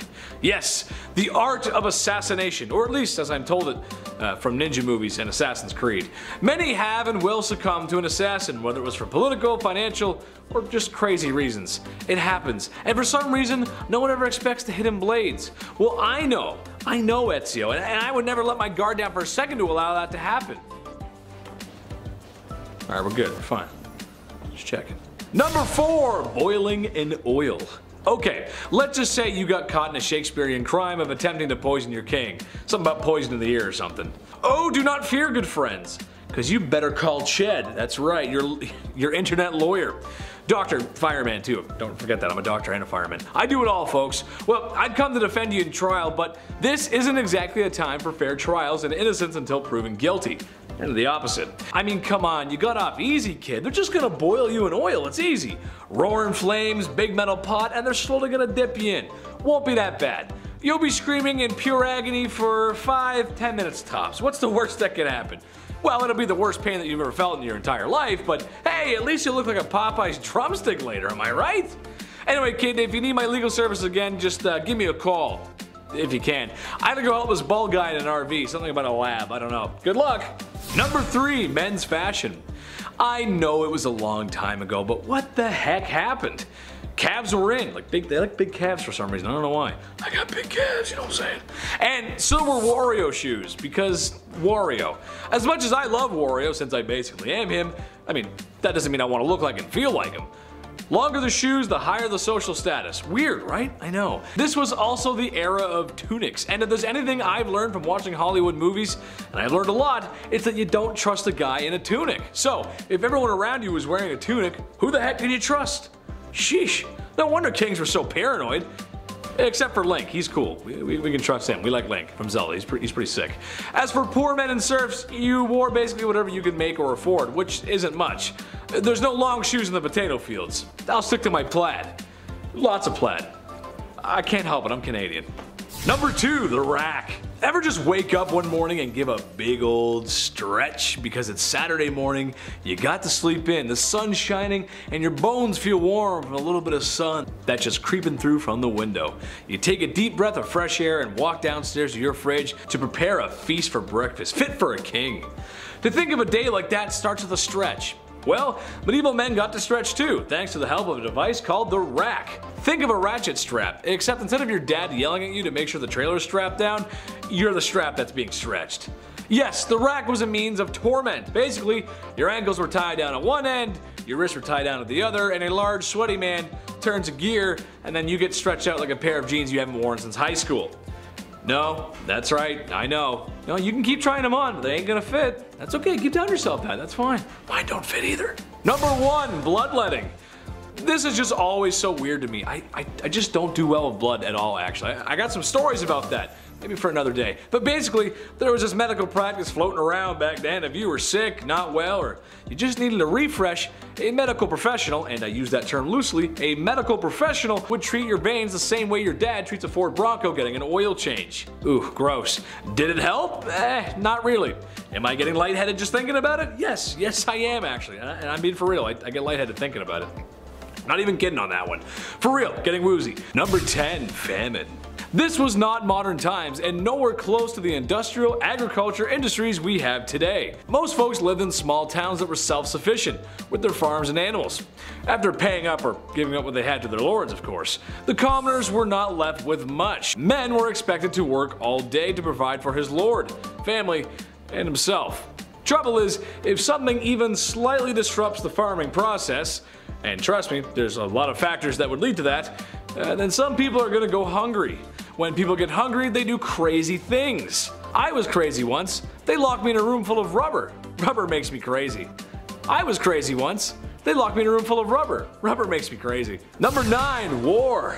What is it good for? Absolutely nothing. You guys love that song, I know you do. Picture this. You're a serf working day and night to feed your family. When a town crier brings news to you that your village is gonna be under attack and the invaders have been seen coming over the hill, just over yonder, it's somewhere over there. It's over there. The king is sending his best knights to defend the castle, but you know, like many other folks in many other towns, that to protect your family and your stuff, your pitchfork is gonna need a sharpening. And maybe a fire buff. I like fire buffs, they're cool. Yes, war, the worst invention of mankind, when you think about it. War means you need soldiers, and that means men. Except for a few exceptions like Joan of Arc. You can throw them in too. Sadly for the peasants, it's a matter of protecting what's theirs. There's no glory in fighting for someone else's glory if it means your farm gets burned down in an attack. And then you can't eat, and then no one's hungry, and no good. Number 8, pestilence. In case you didn't know, you probably do, but sickness was an issue for the folks in medieval times, especially if you're a man who's working in the fields or the markets or the public, trying to bring home whatever form of currency is appropriate for the area. You can't do anything if you're sick in bed, or at least that's what I used to tell my mom when I wasn't totally faking a stomachache because I didn't want to go to school. I totally wasn't faking it, I was sick. But a big bug going around at the time in people's tummies was the bubonic plague. Yeah, classic. The big one. Some statistics suggest staggering numbers of people succumbing to the plague. Millions of people, and the plague isn't a pretty one. Skin turning black from necrosis, boils, blisters, ugh, it's a bad look. You don't want it. Number 7, serfdom. While not exactly like YouTube's least favorite S word, it's kinda similar, and it sucks. Basically, you're in the lowest of the low in terms of peasantry. You are forced to farm and tend the land that the Lord owns. There's nothing like breaking your back for a guy who doesn't know that you're breaking your back for him. I'm curious, guys, let me know what's been your worst job and why. I'm gonna read some comments again in a later video. But yeah, being a serf sucked. Imagine after all that awfulness that you have to pay your boss rent too because you also live on the property that you work. Yeah, not so fun, pretty messed up. I'm glad we don't do that anymore. Number 6, jester. Imagine trying to write funny and comical things day in and day out until your fingers cramp, and you have to perform your material in front of a bloodthirsty crowd who's just itching to say something the second you make a mistake. Or if you upset the king, it could cost you your head. What a crazy job, right? I know. However, one jester had it all figured out. The one thing that binds us all together as humans, the type of comedy no scholar or peasant alike can escape. Farting. Yes. Take Roland the Farter for instance, whose job was to fart. Every Christmas he would show up to the king's place and just let her rip. Boy, do I wish that was my job. Because honey, let me tell you something. I got some special stuff up on my arse. Number 5, Agnes Sampson. And now back to the dark stuff. This one's not as great. Turning the clocks now to 30 years after Mother Shipton, the general public isn't always so easy when it comes to clairvoyance. So around 1590, when King James VI, when he was ruling Scotland, this was an important time because the lovely Anne of Denmark-Norway, his wife, she was very much opposed to black magic or all that voodoo. She wasn't on board at all. During one commute back to Scotland, for example, the couple barely made it through a fierce storm. So King James VI, he was now convinced, because of his wife, that the storms were an outcome of black magic. Yeah, a witch cursed their commute. All because of a storm, they thought this, imagine that. So they charged one Agnes Sampson. The king and the queen all believed that these witches attended a coven on Halloween night, and that's what happened with their commute. So she was held prisoner until she confessed. And then at that point, she finally met her horrible fate. Her nonsensical, horrible fate. Number 4, plague bearer. Okay, if you think your job sucks, hear me out. The hot summer of July 1665. Okay, what do we do with all these poor souls who have been hit by said plague during the Dark Ages? You can't just hide them all in the catacombs this time, right? We can't just hide them in a random place. We don't have that. So a plague bearer is the person that you need. Church wardens would organize burials. This was a normal thing back in the 1600s, but when the plague hit, they had to change things up a bit. Now things were a little bit dangerous. If somebody had the plague, these guys would be responsible for transporting them far, far away and then burying them. Plague bearers, that's crazy. A church would then house these plague souls far away from society. How grim is that? All because you got sick. But I mean, that's probably a good thing, all things considered, you know? Because anything we learned the past couple years, it's like, oh yeah, things spread. Just a little bit, including misinformation. Haha. Number 3, medieval barbers. A barber from the Middle Ages. Yeah, that title alone gives me the chills. If I have a toothache, I'm telling no one. That appointment's gonna suck, okay? Cavity, toothache, maybe you accidentally bit a rock, chipped a tooth, whatever. They would only pull it. Worst case, best case, your teeth are getting pulled no matter what. Yeah, barbers were responsible for cutting hair, pulling teeth, and bloodletting. The classic 3-in-1 appointment. Get it all done in 40 minutes or less. There you go. Keep the change, good sir, and a thing of ale. There you go. Get drunk, pull my teeth. Middle Ages. Back in the 1500s, patients were walking in with an arrow sticking out of them, right? Instead of cutting the tip off and then pulling it the opposite way, the arrow remover would cut into the injury, open it more, which would suck, and then it would hold it open. And then the barber would come in and then pull it out in his own barber way. Whatever his qualifications were, it didn't really matter. If he was a barber, he was also pulling arrows out of your back. So you would go in for a toothache and then you would leave with an amputated foot. You never know. Medieval barbers sucked all the time. Number 2, the ducking stool. This next one requires so much effort. I can't believe this was a real thing that real people did. The ducking stool was made to punish women involved in sexual activities. How dare they? How dare thou? Men were punished too, but if we know anything about history, it was mostly women who had to put up with all of this shit. There was the first standard ducking stool, so women would have to, sit in this chair, strap themselves down while sitting outside their houses or, whatever. They get carried down the street. Humiliation at its finest. That was the main key here, where you'd, come out and go, shame, shame for 46 minutes and then go back inside. That was your day back in medieval times. They had sex. Can you believe that? It's disgusting. Let's take the day off work and embarrass them and make signs. The second version of the ducking stool was essentially the same thing, only it was then dunked into a river over and over again to cool her immoderate heat. Yeah, we gotta cool these witches down. Great. I wonder where all these people, did they not realize where they came from? This is the dumbest shit. At least that's what French writer Francois Maximilien Mission says. They should cool off all of those angry villagers instead. They should dip them in the river. They're the ones burning with rage because somebody over here is getting some and they're not. Number 1, meowing nuns. If I'm not gonna talk about this one now, then I'm not sure when I'll get the chance to talk about it again. Back in the Middle Ages, a group of nuns were doing their, COVID nun thing, as so many people did apparently back in. And this was odd in the Middle Ages because these nuns would have meowing sessions. Yeah, they wouldn't curse individuals, they wouldn't curse any long sea voyages. No, they would just gather around and meow all at the same time. The French convent, large might I add, many of nuns here, they would spend hours meowing in sync. They'd be like, meow. It would annoy nearby civilians so much that eventually soldiers had to come in and just beg them to stop. They're like, please stop meowing. I don't know why you're meowing, but please stop. For most of these cases, most likely not witchcraft. This one here with the meowing nuns, I don't know. I think that was actually, something was afoot. That was actually a curse. Either that or it's the greatest prank in history. Either way, we have to finish on a nice happier note, dare I say. Number 10.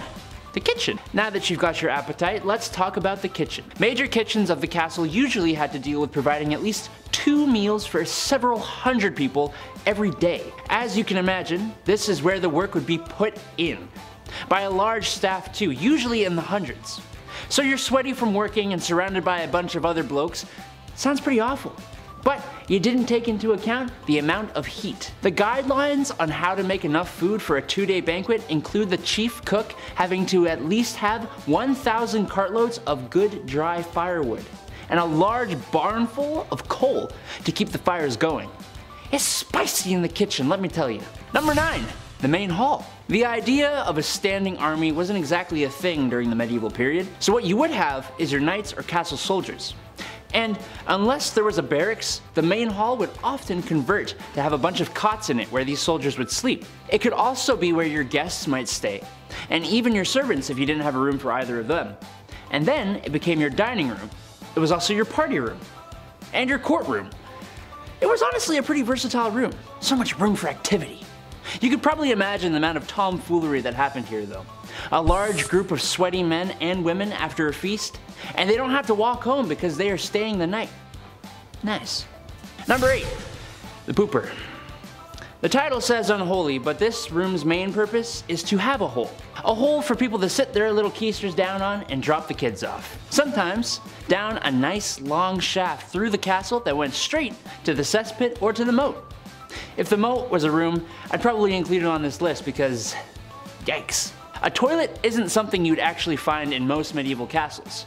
There are easier places to do your business outside. The garderobe is basically a tiny little closet-sized room with a hole in it for this sole purpose. But they were also used for storage, like when you had visitors. You gotta put their coats and cloaks somewhere. Why not next to where Steve is trying to go potty? Number 7, dovecotes. You know when you walk down the street and a white colored excrement falls on you from above and you look up to see a pigeon just looking down on you as if it owns your whole existence? Imagine that, times like 2,500 in a circular tower, and you've got a dovecote. These structures actually showed off status and wealth as only the lords were legally allowed to have them. Doves and pigeons proved to be an excellent source of food with their meat and eggs. Their feathers were also valuable, and yes, even their droppings found use back in the day. Doves even had religious value, being associated with the Holy Spirit. Pigeons, on the other hand, are a menace to society and need to be stopped at all costs. Thank you for listening to my PSA. Gotcha, you little rascal. You were gonna keep watching this video without slapping that like and subscribe button, weren't you? That's fine. I guess you can do that. But gee, we would really all appreciate it if you just gave those buttons a little poke. And then we can poke back with more of these videos. Deal? Alright, moving on. Number 6, the buttery. I can't believe it's not butter. Won't believe it, sister. This has nothing to do with butter. No, in fact, the name actually comes from beer butts, otherwise known as barrels. The room itself was located pretty close to the main hall, where yeomen would serve beer to the people who were too low in the ladder to be allowed to have wine. And it was usually connected to the beer cellar down below. How is this unholy? Because, I don't know about you, but I've never done a single holy thing after a few beers. At number 5, kidney stones. Now, I can't say that I'm all that familiar with the way that kidney stones are treated these days, but I would assume that it is very different and not as terrifying as how they were treated back in the medieval age. After learning about this, I'm convinced that this could double as a form of torture. Basically, how it went down is a physician's assistant would be sitting on top of you while you had your legs strapped to your neck. And then as the assistant was holding you, the doctor would stick 2 of his fingies up your little booty hole, press his fist against your pubes until he felt a hard pellet indicating a stone. After the diagnosis, then it would be removed through the bladder using a sharp instrument. Now, I've never had a kidney stone, so I don't know how painful it is to have one, but for those who have experienced this, would you rather go through this medieval procedure or just tough it out until you pass the stone yourself?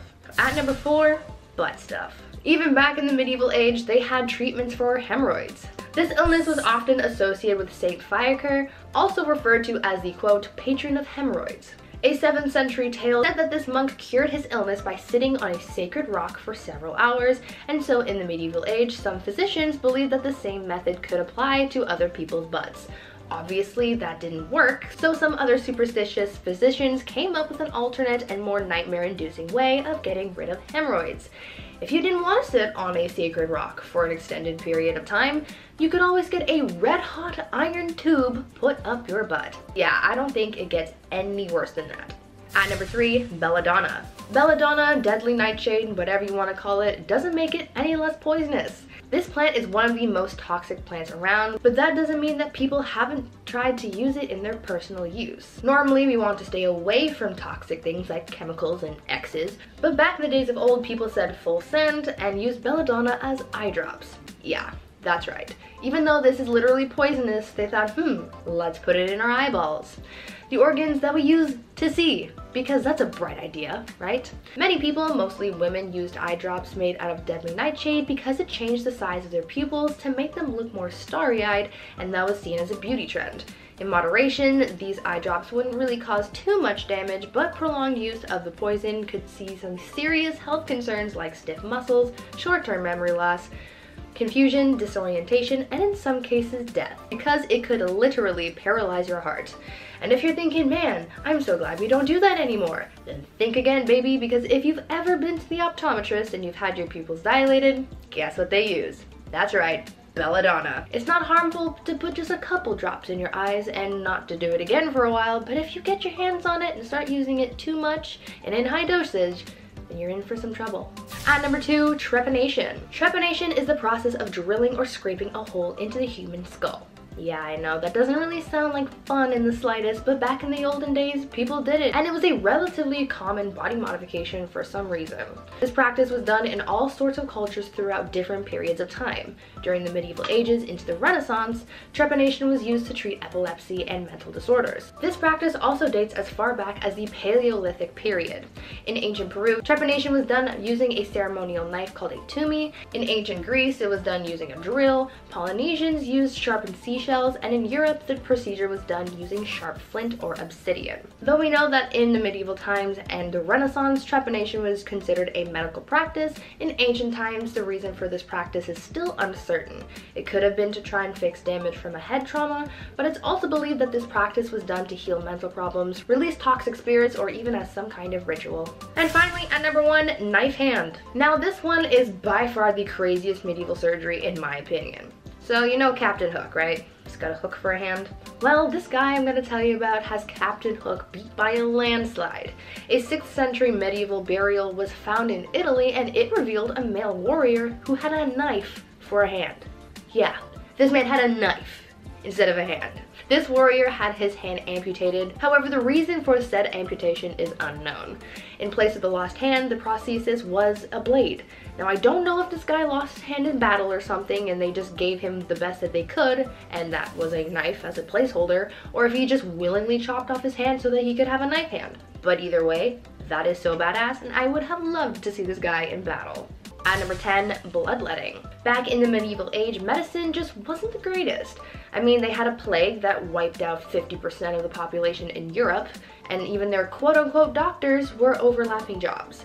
Barbers were cutting hair, obviously, but they were also setting broken bones and bandaging wounds, and I'm not sure I would really trust that. But back then, it was a case of you get what you get. So I guess people weren't complaining all that much about their barber Joey from down the street giving them a cast, you know? But other than the practice of patching wounds and whatnot, they were also practicing bloodletting back then, and it was a little much. Bloodletting was a practice of withdrawing blood in order to cure or prevent diseases or illnesses, so doctors would use things like leeches to suck blood out of their patients, but they also used scarification methods to scrape away the skin to drain the blood, and others used lancets to slice open veins, sometimes including the jugular vein. I'm so glad that we don't do this anymore because frankly, I would like my blood to stay inside of my body. Thank you. At number 9, the King's Evil. Being a king or queen in the medieval ages might seem like a cool job, but I don't really think it was. With the rivalries that these people had, they were at risk of being assassinated in one way or another. They had to worry about their bloodlines, and of course, that thing that everyone had to deal with, illness. Some kings, to help out their people, were tasked with healing an illness called the King's Evil, and you're probably thinking, well, these kings aren't doctors, how did they cure illnesses? And to that I say, well, they touched it, of course.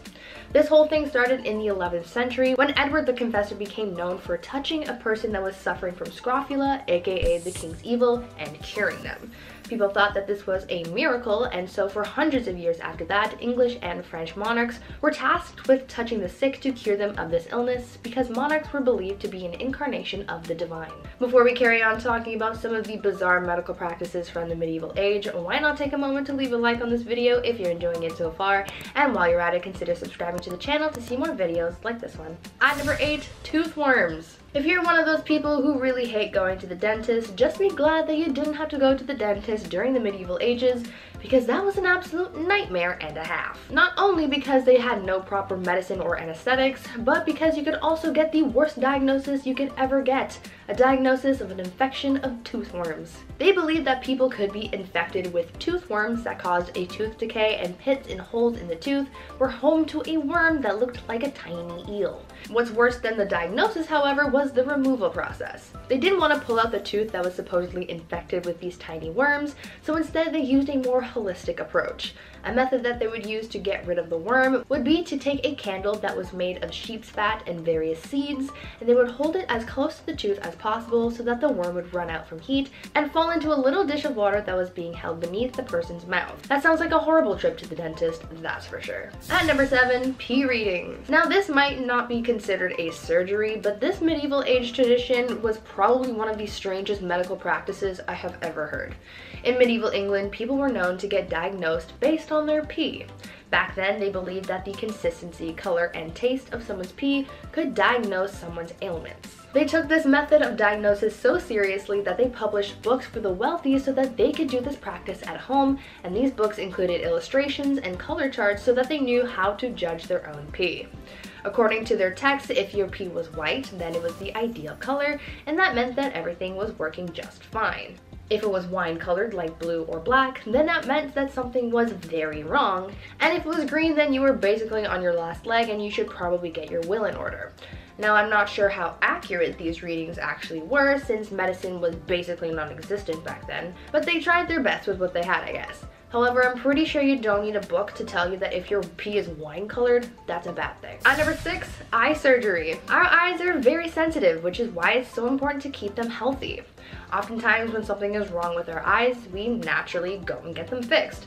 But back in the medieval age, if something was wrong with your eyes, you really had to think long and hard about whether or not you really wanted to get them fixed, because the procedure to fix your eyes sounded like an absolute nightmare. Back then, when someone had cataracts, a surgical procedure called needling was performed, and it involved having a doctor push a thick black needle into the patient's cornea.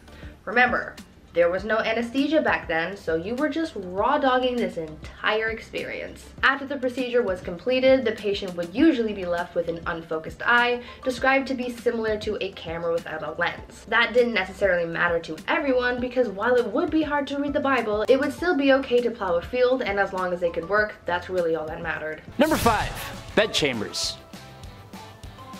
Do I need to say more? Actually, yes. See, while the bedchamber was the place where the deed was done, those lucky servants that were allowed to actually stay in this room with their lords and ladies often slept on the floor, wrapped in blankets and soaking up the heat of the fireplace. The castle itself usually had a cold dampness about it, which sounds lovely. So there were often tapestries hanging on the walls to counteract this. The servants on the floor thing makes me think of when you had like sleepovers and you had to tiptoe through all your friends sleeping on the ground to leave the room. Number 4. Gatehouses. Now for a place with the least amount of holes. Actually, it probably had the most. The gatehouse was probably the most fortified structure in the castle. The holes we have here were for the sole purpose of hurling or shooting projectiles. Some were for traps and obstacles. The gatehouse was a house for the main weak spot of the castle, the front gate. And as such, it had to be the most defendable part of said castle. It was also usually the most lavish and ornate part of the castle. If you're inviting Lord Reginald from across the way to your castle, you want him walking through that front door thinking, hey, this guy could absolutely defend against me, but also he has impeccable taste. Number 3, the dungeon. You knew this was gonna be here. Don't pretend to be surprised. Well, guess what? It ain't as common as you might think. And it wasn't always a deep, dank cellar in the bottom of the castle. It actually started off as a prison in the tippy top of the tallest, safest tower. Apparently, keeping people in cells wasn't actually commonplace at first. You'd probably just, you know. But hey, when they did have dungeons, then yeah, they were pretty grim. They were always put in the coldest, darkest, most moist part of the castle. And they were usually just prisons. Number 2, oubliette. Bouncing off the dungeon is a much smaller dungeon, and hey, another hole. Yep, this one is kind of worse than a latrine though. You see, this is a hole that they would actually put people in. Imagine being put in a hole in the ground, where it was too small for you to actually sit down, with a trapdoor on top, too high to reach. That's an oubliette. The word oubliette is actually from the French word to forget, which is what they'd do. They'd put you in this hole and then forget about you to die. Lovely, right? Number 1, torture rooms. Here we are. Now how many of you weirdos came here for this one? This room is separate from the dungeons usually, not always, but it was at least not very far. Still gotta keep your prisoners cold and dark as you make them squeal for the end, right? Wow, that was dark. This was the room where you'd keep all your favorite tools of the pain trade. Stretched, hung by your ankles, fire, tools of all kind. There were trap doors in some torture rooms too that would lead to dungeons or pools of water. Some torture rooms, like those during the Inquisition, had even thicker walls to keep the screams in. Some of these torture rooms weren't used as often as you think though, as merely having a torture room was enough to get prisoners to give you what you wanted. Alright, can we move on now please? Okay. Number 10, universities. Okay, owing a lot of school debt myself, I know a little thing or two about the educational institution. But when did they start? And where? And why? Universities have been around for like the last 13,000 years. Apparently, with the newest uncovered Göbekli Tepe being flirted with possibly being the first university or educational hotspot in the world. But uni with like school colors and teams and stuff, that's straight middle high ages right there. University of Oxford was created in 1096. That's the classic riddle, isn't it? Which is older, the Aztecs or Oxford? Ever heard that one before? Yeah, these things are like old. A university for law and medicine was created in the year of 1088, the University of Bologna in Italy. Yeah, it became a thing when an organized group of students under the Latin motto of, quote, nourishing mother of the studies was created. Pretty academic if you ask me. University of Cambridge, 1209. Like, this is like almost 1,000 years ago, y'all. At least some of the Middle Ages had some good traditions, along with like how to sever heads for court and stuff like that. I wonder if someone still owes school debt from like 1208, you know? 5 shillings a month kind of deal. Number 9. Hastings. Medieval times wouldn't really be the medieval times without a couple of hundreds of swords clinking and clanking against a couple of other hundreds of swords clinking and clanking. Well, thousands actually. Hand-to-hand combat was a crucial part of business back in the day. New treaty signed, new land discovered, usually started and ended with a battle. The Battle of Hastings. One of the most important battles of the Middle Ages. Norman-French army of William, the Duke of Normandy, and the English army under the Anglo-Saxon king Harold Godwinson. The childless King Edward the Confessor in 1066 set up a succession struggle between families and the throne. Harold was crowned king after Edward's death, but faced invasion by William and the Norwegian king Harold III of Norway. The battle lasted from dusk till dawn, and William was crowned as king on Christmas Day 1066. Continued rebellions and resistance to William's continued, but Hastings marked the start of this ancient British rule and cemented their place amongst Europe as the leading power in both army, academia, and religion. Basically, a really key time where everyone was fighting, Game of Thrones style for Europe. Like all of Europe. Lots of swords and heads type stuff. Number 8. Taxes. Hey, tax season's coming up. Make sure you have everything nice and neatly organized. I know I don't. But why do we have to do them, you know? Where does this "you owe me this" come from? The Domesday Book, or the Doomsday Book, was a book created under William I, also known as William the Conqueror, the same named victor in the battle we just talked about. So medieval to name yourself the victor, isn't it? It is I, Kyle, the winner. Yeah, this guy basically drew up a book to document people's money so that he could tax them. Oh yeah, this was the first time surveyors kind of went town to town and recorded how much money you would owe for just doing you. Men would just show up at your house asking how much you made and document your spending habits. 5 shillings on groceries, huh, Mildred? Right, and just another 5 for the phone plan. Tax season's coming up. Talk about a bunch of crooks, huh? Owing someone money for just living on their land, trying to make an honest living? How dare they? Thank God that didn't catch on. Speaking of, I gotta phone H&R Block. Number 7. The Crusades. We hear about it a lot, but we need more movies and Netflix shows about this time because it's really rich in history here. A 3-part miniseries spanning over like 300 years. These bloody and ruthless wars were battled between Muslim and Christians for proprietorship over sacred lands and lands in the Middle East. Wars that resulted in like 6 million deaths. The Knights Templar, of course, a brotherhood of highly trained soldiers, horseback, bashing their way through the East. These guys were the real deal, the Navy SEALs of their time. Richard I leading the 3rd and final crusade, earning him the name Richard the Lionheart. Yeah, back then the names were always something so aggressive and scary, you know? It wasn't ever like Richard the Billy Goat or Henry the Butterfly. Nah, we need fear. 300 years of religion, invasions, torture, political chess. It was the Wild West before the Wild West. Well, I guess the Wild East. The Wild East, yeah. Number 6. Court. Yeah, I'm not gonna lie. PETA would have an absolute field day with this next one. But again, it's like 1,000 years ago and people were not really sure what they were doing back then. Some things were innovative and great, and then there was like trying a rat before a court of law for eating food. Yeah. It's 1386 in the Norman city of Falaise, and ruthless and a rowdy crowd gathered to witness the execution of the city's most infamous convicted murderer. Spectators dressed in their best, and the prisoner was even given a last suit and a last meal for the occasion. I hereby sentence Mr. Wigglesworth to beheading. Gasps everywhere. Yeah, a pig. Yeah, they tried a pig and sentenced it to a beheading. Like, also, isn't that just called breakfast? For more than like 300 years all throughout Europe, strange lawsuits tried pigs, dogs, foxes, birds, even grasshoppers and slugs for crimes. Basically anything against people, property, and God himself. It started with creatures who had maimed or killed humans of importance, then animals that stole and ate crops, then like the snail made me do it type stuff. Yeah. Prosecution after prosecution. This stuff's weird, right? Your Honor, a small recess, please.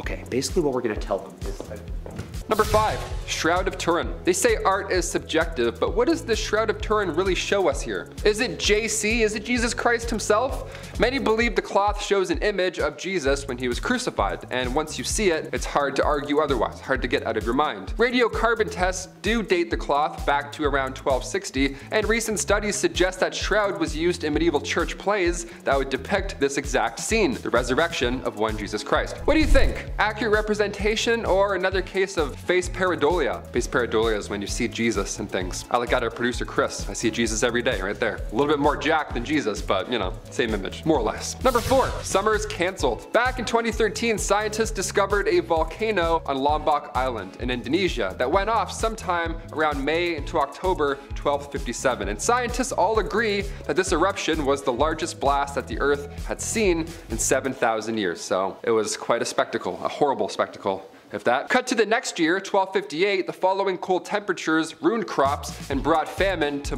pretty much all of Europe. Cattle were all dying off quickly, it was far too cold for them to even stand a chance, and it's estimated that London saw 15,000 deaths that year alone. Experts believe that this volcanic eruption was a factor in the Little Ice Age that changed global temperatures from the 14th to 19th century. That's like if Yellowstone went off tomorrow. It would be a really bad time, and then afterwards would be almost worse, if anything. No resorts for a while, I think. Definitely not. Number 3, the Great Famine. The medieval adjective game, back again with the Great Famine. Awesome, another great. All of Northern Europe suffered the Great Famine in 1315, so only like 60 years after that volcano went off. I mean, like, what luck is that? What a terrible time to be alive. 1315 to 1317, 2 years of famine, countless lives were lost, and of course, with people losing hope, crime rate shot up to an extreme level. Can't even describe some of the things that were recorded, but my god, people were horribly insane. The Great Famine brought unrest in peasants, but it also disturbed members of nobility. It's always nice when that happens, right? It's not all of us suffering. Some of these noble purple lords up here are also starving.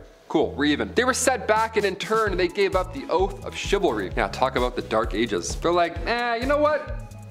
No. Number 2, Plague Bear. Busboys, but for bodies. Let's do it. My god, this one's really dark. The hot summer of July 1665, right before London saw that great fire. What to do with all of these poor souls who have been hit by the plague? Now, bodies at this point were literally starting to pile up. So we need a new profession, somebody that deals specifically with these horribly infected bodies. Any volunteers? Show of hands. Yep, we got one. Like a plague bear, for example. There we go, just what we need. A plague bear has your back and your front and all of your infected places. Church wardens would organize burials. This was a normal thing back in the 1600s, but when the plague hit, they had to change things up. If somebody had the plague, well, these plague bearers, these brave souls, they would step up. They were the ones responsible for transporting all these bodies far, far away. And then they would bury them, right? Just way over there. Great idea. Honestly, the further the better. Couldn't agree more. A church would house these plagued souls away from society. Now, it sounds sad, but this was the best call, all things considered. So no, you weren't visiting any of your deceased loved ones anytime soon. And finally, number 1, medieval punishment cleaner. This one really sucks. Best for last. Here we go. Back in medieval times, many executions were public. The town would come out, watch a hanging or two, and then grab some bread and then head home. They're like, hey, classic Sunday. This was normal back in medieval days. Medieval punishments were like an event, but like modern events, somebody has to stick around and clean the place up. One of the earliest documented executioners goes back to 1202. He was the OG headsman. His name was Nicholas Johann, and their nickname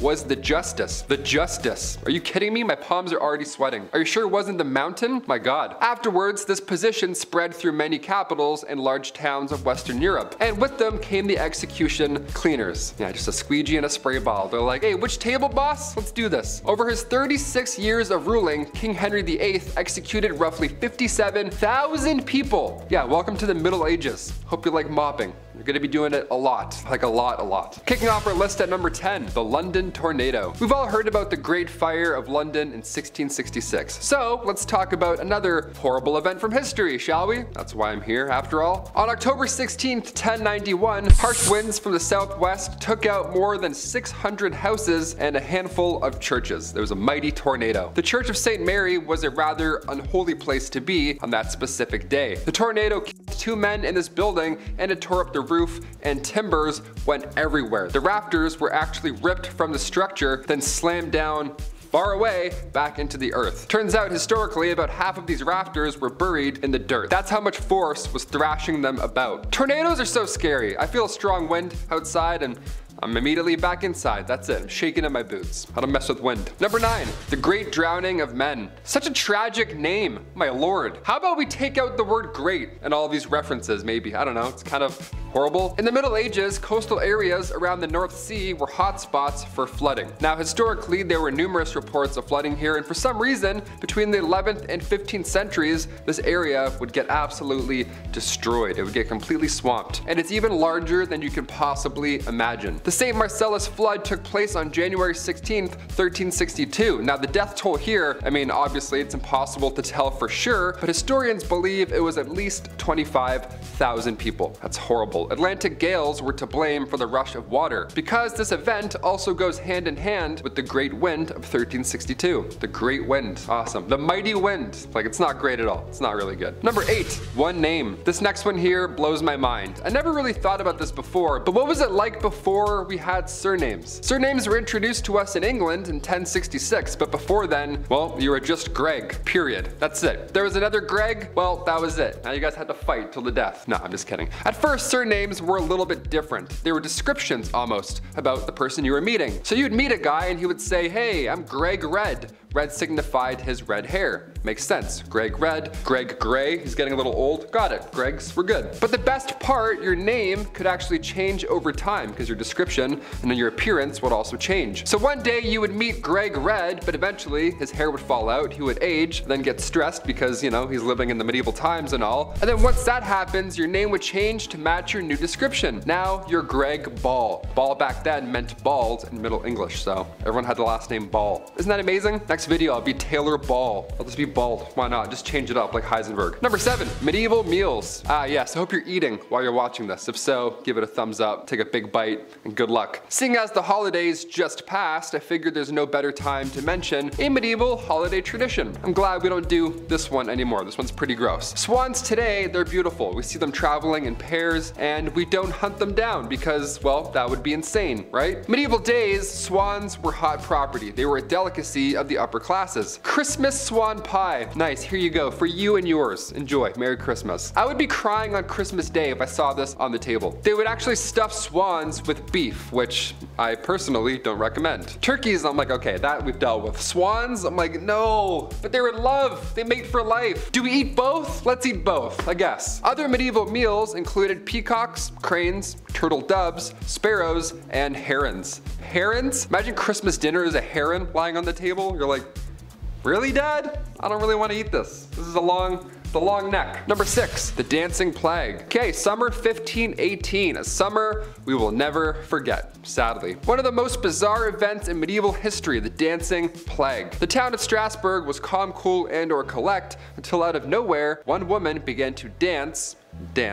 uncontrollably in the streets. She was convulsing, it was wild, but then soon others joined in and eventually there were over 400 people dancing their days away. Now it sounds funny in some degree, but it's really tragic. This was not a good time at all. A great amount lost their lives due to pure exhaustion and heart attacks, and the authorities tried their best to help the situation, so they paid for musicians to perform for them while they danced, while they were convulsing. They're like, oh yes, bring in a jazz band, let's complete this image. This happened a few times in Europe, not just once. Between the 14th and the 17th centuries, we still don't know what exactly happened, but there were dance plagues. It was a common occurrence. All we know is that it was some sort of illness. It was not like Step Up. It wasn't a fun thing like Step Up at all. No one's just popping and locking in the streets. They're like, hey, nice, let's bring in some music. This is great. No, people were very sick. They were very ill. Number 5, the Great Charter. Yes, time for some peace. Well, kinda.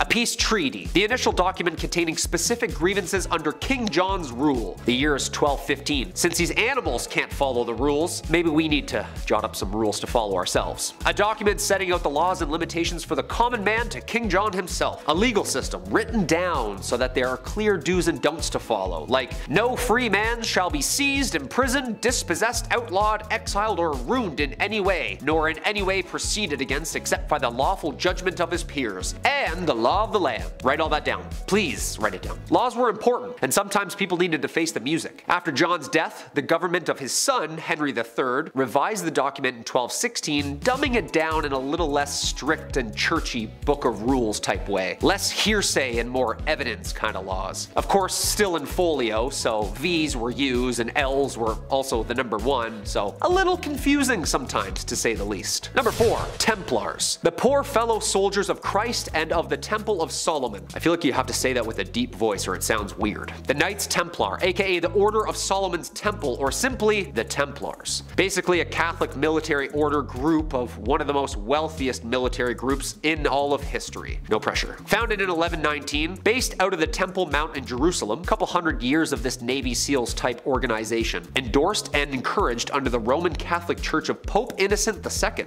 What a name. The Templars, an extremely trained super soldier outfit with the distinctive white mantles with the red cross. They were like the most skilled fighting units out of the entire Crusades wars. What people don't know is about 90% of the organization was behind closed doors, ranging a network of financial techniques, manipulations, and treaties for the next thousands of years. Yeah, everybody focuses on the fighting part, but the chess game being played economically at the same time behind closed doors was much more terrifying. Basically, the world's first corporation with a security team. Number 3. Knights. Keeping with the themes of the medieval times, other outfits of highly trained religious secret organizations. Knights. Brotherhood.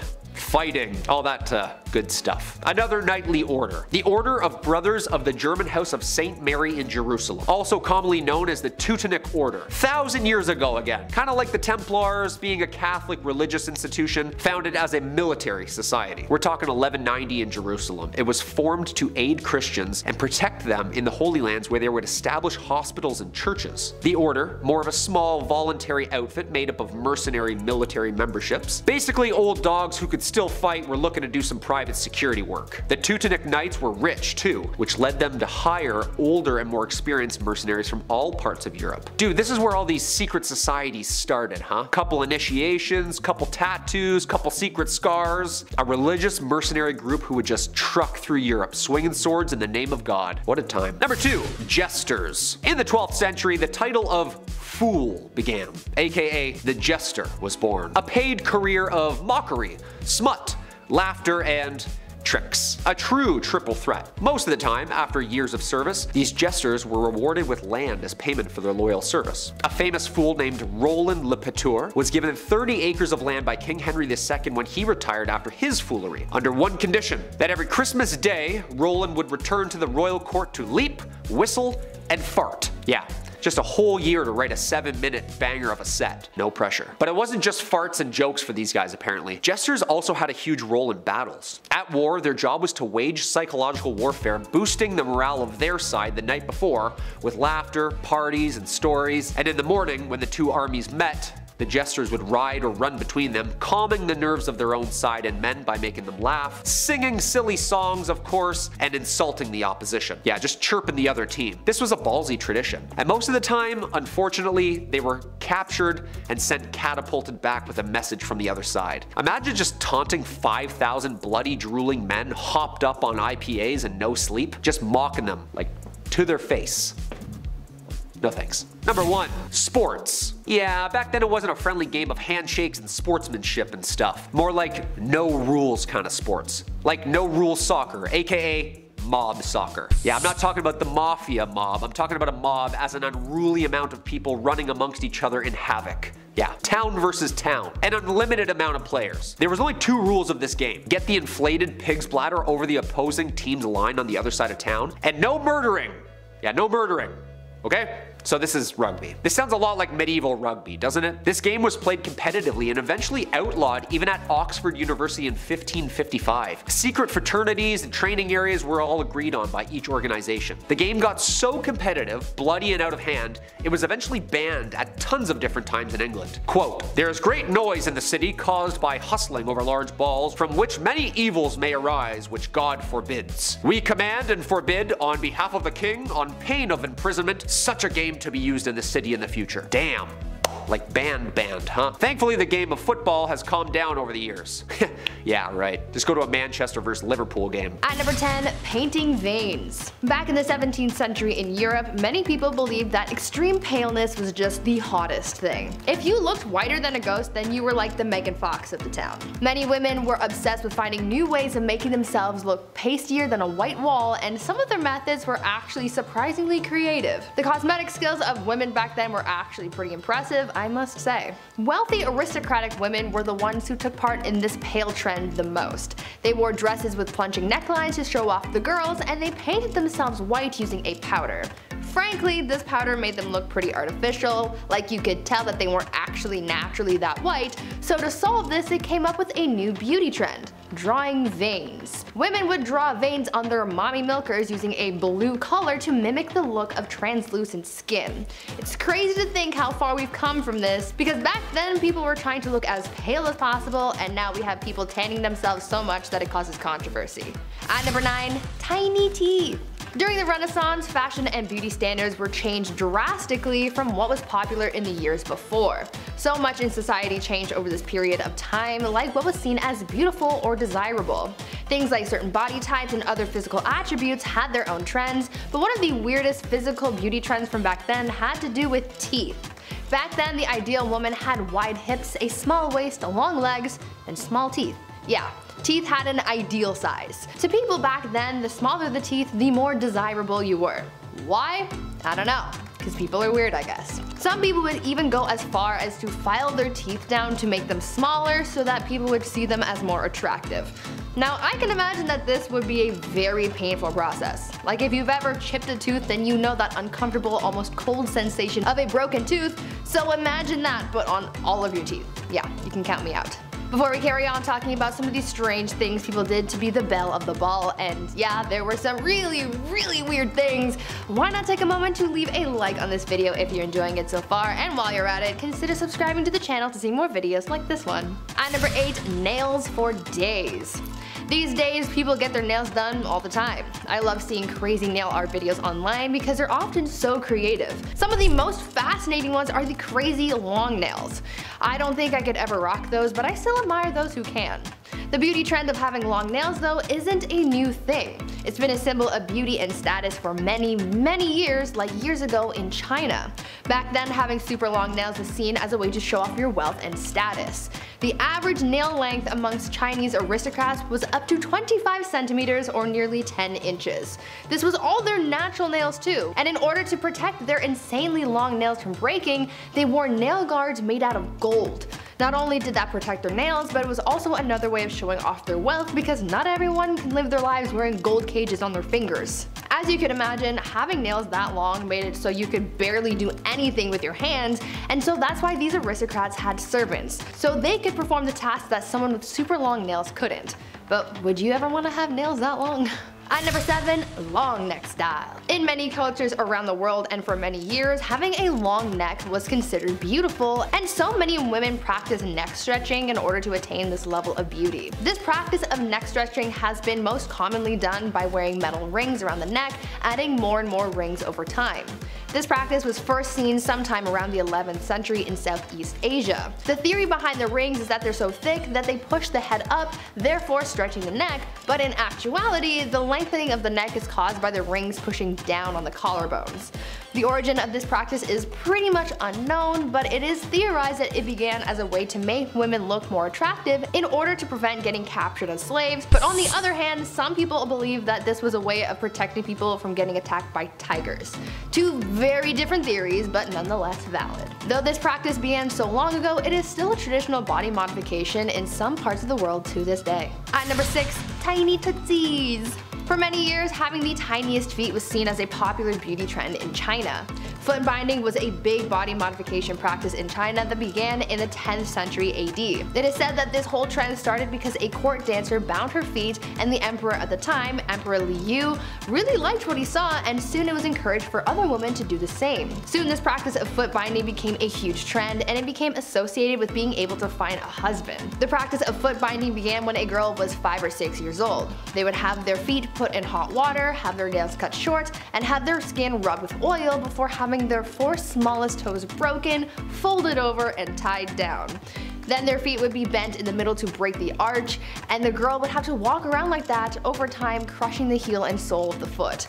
After about 2 years, the foot would be considered ready, and depending on the size of the girl's foot by the end, this would judge how easily she'd be able to be matched with a good husband. This practice continued all the way until the 20th century, where it started to lose popularity. For number 5, we're getting a little spicy with risque men's clothing. Now, you may have already heard stories or seen memes about ridiculously long pointed shoes and groin-flattering armor, but did you know that provocative men's clothing was all the rage for a period of time in the medieval era? It's recorded that in the late 14th century, men were quite keen to be seen in overtly short tunics and thin tights. By 1463, a modesty statute had to be passed, as men had upgraded to wearing cod pieces publicly, which did cover their mostly exposed genitals, but only by making them look cartoonishly large and bulbous in the process. A similar escapade happened with the Krakow shoe. These long, pointy-ended shoes were sometimes so long that they had to be tied back around the wearer's ankles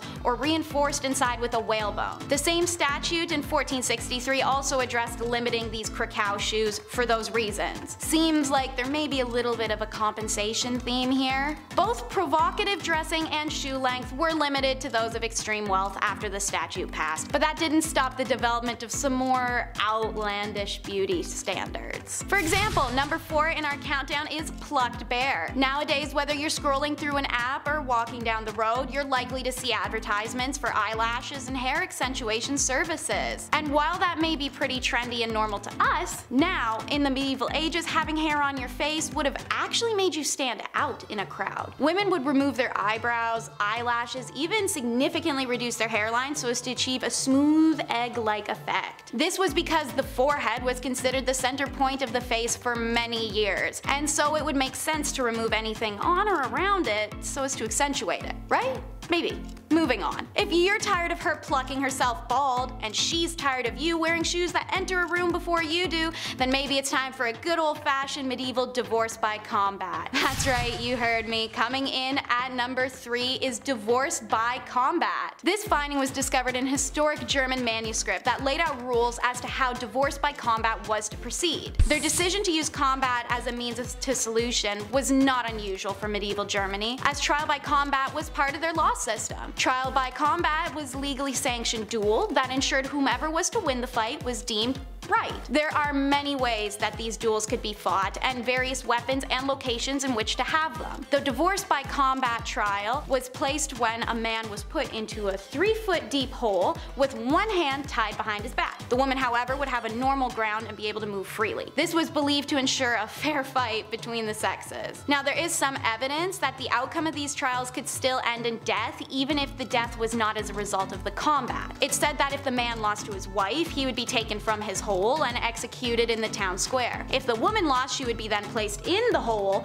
and then buried alive. So yeah, I'd say maybe try talking it out a little bit first before resorting to a public throwdown that can end in death. And while we're on the topic of trials, number 2 on the countdown is trials of the dead. Who would have such a vendetta with the dead that they would have them unburied to stand a trial? Well, new Pope Stephen, that's who. In 897, the months-old body of Pope Morpheus, the first pope to ever be executed, was extracted from his grave to serve trial for his alleged usurping of papacy. The new pope donned the corpse in elaborate robes and even assigned a deacon for defense. You may be wondering why the new Pope Stephen had done this to his predecessor. Since a holy person's body was considered to become a holy relic in death, it became a holy rite to display their corpse in public tombs or churches so petitioners may still visit their former saint to leave tokens or deliver prayer. What better way to ensure that you have devoted attention of the community than a postpartum smear campaign where your opponent can't defend themselves because, well, they're dead. Stephen found the deceased Pope Morpheus guilty so that he could toss his body into the Tiber River, as nobody can venerate his relic if his body is lost at sea. That's a pretty intense way to usurp the person who had the job before you. Joke's on Stephen, however, as shortly after this trial, he was executed just like his predecessor, making him once again come in second to Fomorpheus. Call it karma. With that dose of crazy, we can move on to medieval madness, which ranks at number 1 in our countdown. What was the medieval madness? Well, if you're a fan of rye bread, you may not want to listen in on this.